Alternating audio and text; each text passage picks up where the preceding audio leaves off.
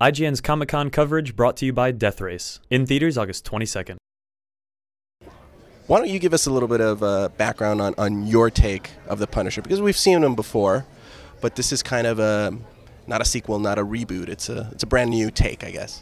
It is. It's like taking a complete fresh perspective on it and using solely the Max series, the Garth Ennis principal writing, Tim Bradstreet illustrations, the color palette, everything about getting that world right, and also getting inside the man and really getting inside Frank Castle and revealing what a dark character he is. You know, his tunnel has no light at the end of it, and it was one of the principal things that motivated me to actually get on board and bring it to it. And called War Zone.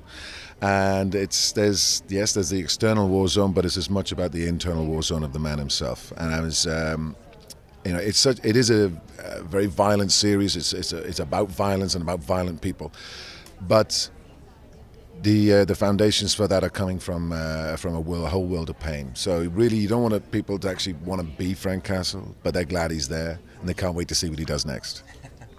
Now, were you familiar with the comic books? I mean, I'm sure you'd heard of the film, but what about the comic books, or did you go back to them and do any research, that sort of thing? I actually went back and read the whole, what was it, 50 or 52 series of the whole Max series, and even the earlier stuff, anything that was generically involved in what has led to the formation of who this interpretation of Frank Castle is.